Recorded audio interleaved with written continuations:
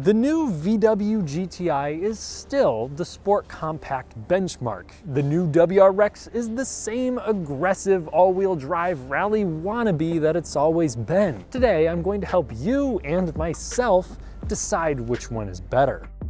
If you enjoy fun, detailed car content without fluff, consider subscribing and hitting the bell for notifications.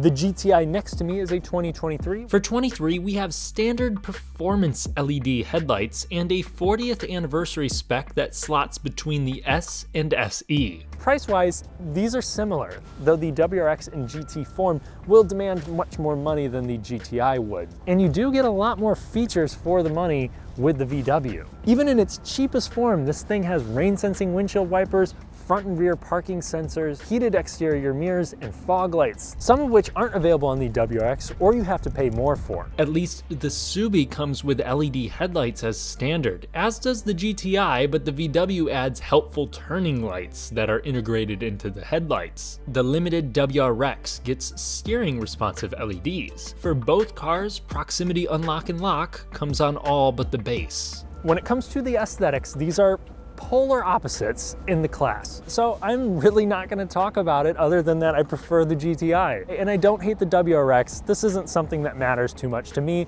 but what do you guys think? One little touch I like about the GTI a lot is the cargo hatch door. It also like flips for the reverse camera. And for the WRX, if you look really closely, you'll see a ton of tiny divots in the body cladding, which Subaru says is for aerodynamics. So when you think about it, the WRX is more like a golf ball than the Golf. For a full list of features and my detailed thoughts, you can check out my individual reviews on each one of these cars. But just to give you a taste, the GTI comes with heated seats, a heated steering wheel, lumbar adjustment, and wireless charging all on the base trim. Some of those aren't even available at all on the WRX. And I can assure you, as you climb the trims here, like this SE with the leather package, the distance between the two grows even more, though for the money at the higher trims, the material choice is not great, and they got rid of a vast majority of your analog controls, buttons and dials. You're left with a more frustrating experience, especially when you just try to use the climate control. These sliders don't light up at night, and there's no capacitive feedback on anything in the center. The steering wheel, which has a really nice grip to it, and I like the perforation, the shape of it. It has capacitive controls on the steering wheel itself, which do offer feedback, but if you're aggressively driving it and you're not used to the car, you can definitely on accident hit it. Turn on the heated steering wheel, but word on the street, VW may be backtracking this here soon. I will say the UI, which can be buggy and has an unintuitive layout for the settings, does offer a high degree of customization, and the screen looks pretty nice. And you also have a standard digital driving display that does offer a good amount of configurations. So if you want to save a little bit of money and you want a volume and tune dial, get an S trim because it has both of those things. Briefly, I'd like to thank the friendly people at Royal on the Eastside in Bloomington, Indiana for letting me test drive these two. The staff there are knowledgeable and their new inventory is never over sticker. If you're looking for any VW or Subaru, check them out. So you get an impression that the GTI is more tech-oriented, it's more feature-oriented, but it also nails the ergonomic points too. You have a shifter that's not very far away from the steering wheel, and great seats. Yes, you will have fabric unless you go Autobahn or you opt for it on the SE, but these are nice seats. They're soft where they need to be. They have enough bolstering to keep you tucked in through corners, and despite being sporty, they're not too aggressive, so I feel like if you're a little bit wider, this will still work. And they're super supportive. You have a steering wheel that tilts and telescopes, which is normal, but it can come out really far. So if you're 6'3" like me, you find a really good driving position in the GTI, better so than what you'll get in the WRX. Plus, you have great levels of storage in here. You can fit a giant water bottle here in the big door pocket, and it's also lined with felt. You also have an adjustable height for your center console here. And when you hop in the back, things become even more impressive. I also have more than enough headroom and standard rear vents and USB ports. The trunk, while short, is very tall. When you fold down the rear seats, you have a usable little box of space. And it's really just a testament to how well packaged the Golf and the GTI are and always have been. I will admit, this is a base trim WRX I have here, but I have driven the most expensive spec as well. Even though that was $5,000 more than the GTI I have today, it did not match the VW in luxury or comfort. But I can see one main advantage coming out of the WRX. The tech feels less frustrating, and it does offer a more analog experience, which for some people is very important. You have things like a manual parking brake. No matter which trim you get, you'll have volume and tune dials with physical buttons to quickly control the temperature of the automatic climate control. Here with the base, you'll actually have a dual 7-inch setup, whereas others will come with a 11.6-inch screen. All have Apple CarPlay and Android Auto, but none offer wireless like you'll get with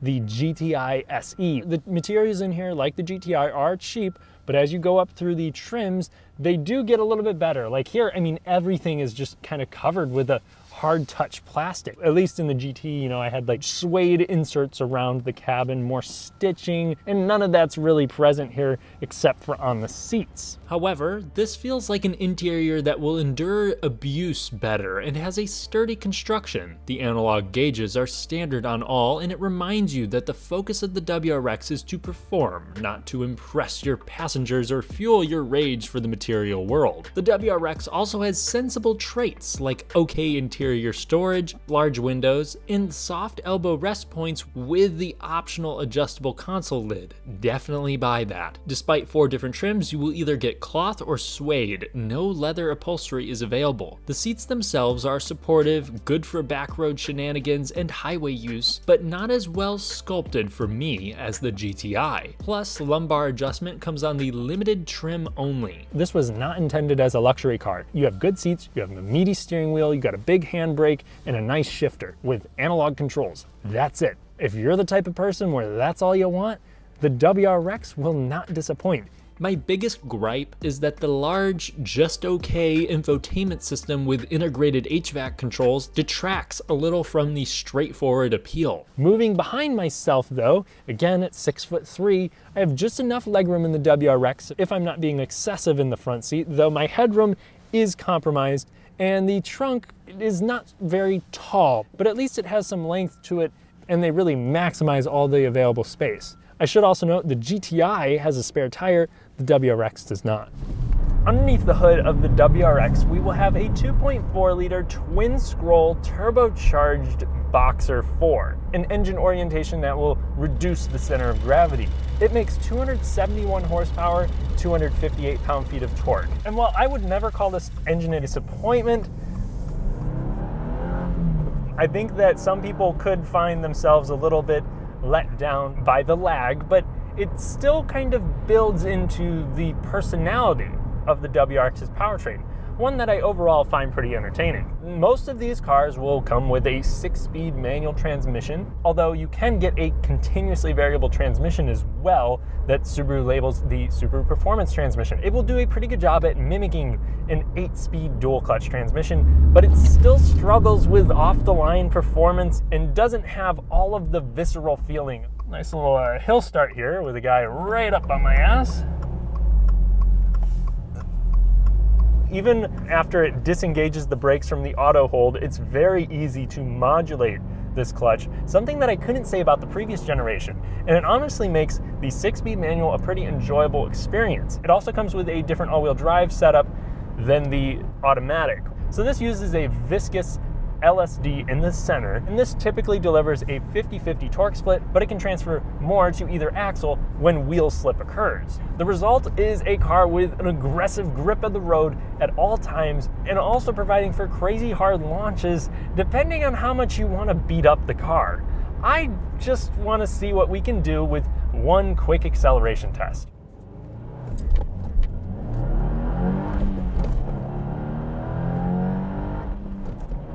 We got a result there of 6 seconds flat. I was not trying to clutch dump that thing. You can do mid-5s in here if you're willing to beat the snot out of it, but that's not really the purpose of the test today, and I don't think you're gonna drive this thing like that in the real world.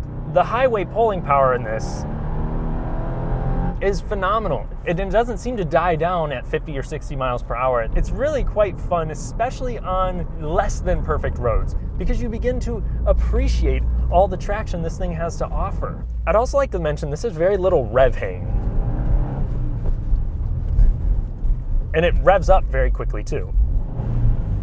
With the transmission, you have close ratios, an easy to operate clutch, and quite short throws if you get the STI short shifter, which many will be equipped with that as an accessory. Without it, here in my car, they're still not long, and they preserve that notchy feeling. I think it again works with the overall vibes of the WRX. Now here on some smoother back roads, the WRX is not race car stiff, but it does have its body motion well under control. You can correct yourself mid-corner, speeds in excess of 60, and it does not make you doubt yourself. The steering has a quick ratio, and when you don't have very much body roll, it causes the car to have this low latency feeling, making it very competent, but that doesn't necessarily mean more fun. The steering itself is just mostly numb. I don't think it's terribly weighted, maybe on the light side a bit, but it gets really light and vague close to center. Now, I already mentioned the low center of gravity benefit with the engine's orientation. One big pro to that is that they don't need to spring this super stiff in order to give you less body roll on windy corners. It's still a firm riding car, but here on this kind of abused back road, I'm not being abused myself. In fact, it also kind of comes into its element even more because we have a car that's composed. Take it through the worst of corners, and it's not only forgiving, it's also in control at all moments and feels ready to attack. It's still not the most supple car out there, and if you want something a little bit more firm, you can get the GT trim, which will come with adaptive dampening. I didn't really think it made it noticeably more comfortable, but I do think it made it more appropriate for spirited driving. Another aspect making this easy to live with is the visibility. For a sedan, you have a big windshield, low belt line, which honestly adds to the hyper-confident feeling of the WRX on any roads. Bringing ourselves up to highway speeds at 65, or looking at 2,400 RPMs, so revving out a little on the high side there, but I definitely choose having aggressive gearing in a car like this than low cruising RPMs. I would not call it quiet. At the $31,000 price point we're looking at here in the base trim, this is acceptable, but at $43,000 with a GT, it's a notable complaint. And the GT trim itself was a letdown for me due to that cost and how it is available only with a CVT, a well-calibrated one, but it still falls far short of the excellent DSG dual clutch in the VW GTI. Today, I have the stick. And now that I'm in the VW GTI, I can attest that the visibility in here is quite good too. Maybe it has a slightly higher dashboard than the WRX, but the windshield does feel closer. I don't see it being a complaint on either front, but I will say that I think objectively the 2-liter turbocharged engine in the GTI feels a little bit more honed in for this kind of vehicle and has more guts than I was expecting. So you have 241 horsepower here, but more importantly, 273 pound-feet of torque.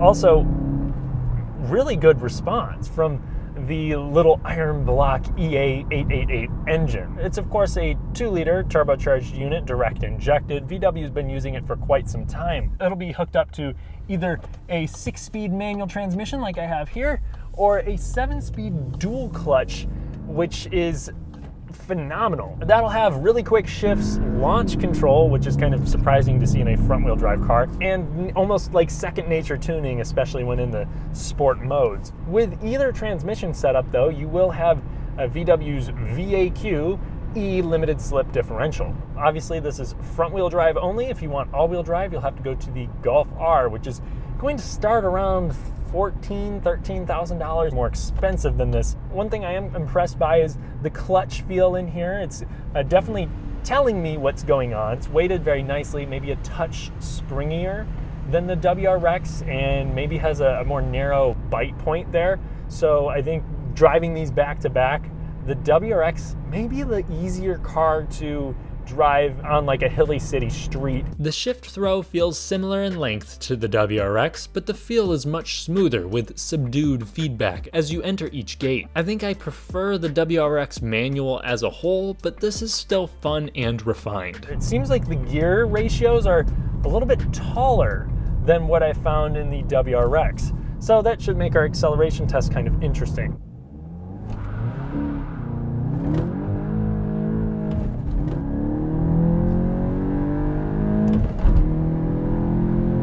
Man, it really starts to come alive there once you get into the higher speeds, but I was half throttled trying to make sure that it wasn't spinning its wheels in first. So the result there, kind of trying to fight traction here in this cold weather, was 6.3 seconds. So about 0.2 seconds away from what I got with the DSG. Once you get this thing up to a little bit of speed, it really rockets off. This has a lot of torque, and the throttle response, the lag, is just a little bit less than the GTI. When it comes to comfort, I think that the WRX definitely doesn't prioritize it, but it takes that more into consideration than it did before. But the GTI has always cared about your spine, and the new one does just a little bit more so than the Subaru. Even here with the static suspension setup. And I also think the more comfortable seats build into this as well. Throwing it around, again, the same corners with uneven, broken pavement.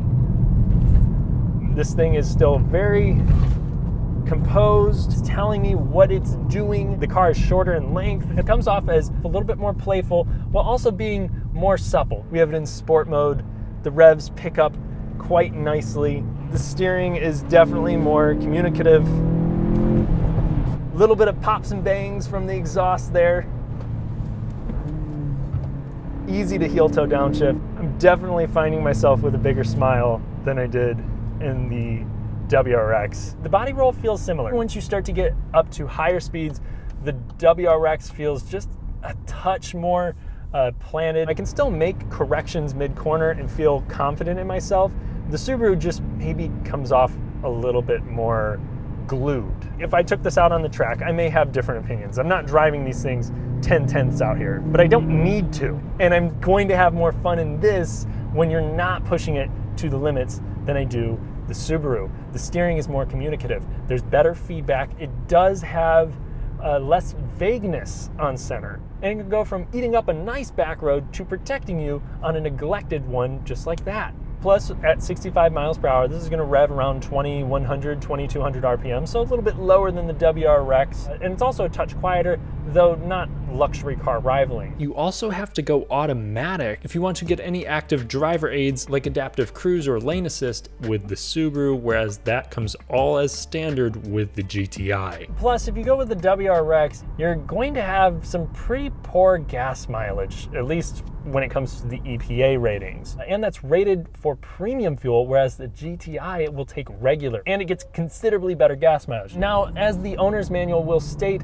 the WRX can be run on regular if premium is not available. Though they also say if you notice any kind of issues, like pinging or knocking, you should throw in premium. So if it's me as an enthusiast who really cares about my car, I'm probably just gonna throw in the higher octane. Which means the WRX will likely carry a higher running cost, even considering reliability and maintenance, though the resale could reverse that. I go into further detail in my individual reviews, but both of these had prior generations with good reliability outside of the first few years. I'd give the leg up to the WRX for now, but I wouldn't personally be scared to buy either. You can also equip the GTI with adaptive dampening if you go Autobahn or 40th anniversary, but I view the regular setup as great with less to go wrong. As a sport compact or hot hatch, the GTI is better. It may not come out as quicker on most roads, but it is more engaging on a back road. It's more comfortable and quiet, yet rowdy when you want it to be. It has a usable back seat, good cargo area, and great features. A hot hatch is supposed to be fun and easy to live with. The GTI is exactly that. It checks all the boxes, but the tech is more frustrating, and front-wheel drive is a limitation for a lot of folks, including myself, which is partially why I personally lean toward the WRX. Yes, it lacks the amenities, the talkative steering, the gas mileage, and the hatch, and the quiet, comfy cabin, but it also doesn't fall flat on its face in most of those regards. It's still a brute, but now softer on bad roads and easier to drive while packing a stout powertrain full of character and pent-up rage. Plus, the all-wheel drive and planted suspension make the thing feel unfazed over any road I tossed it through. The GTI wins the mind, and the heart, quite frankly, but the WRX still appeals to the inner confrontation-seeking teenager,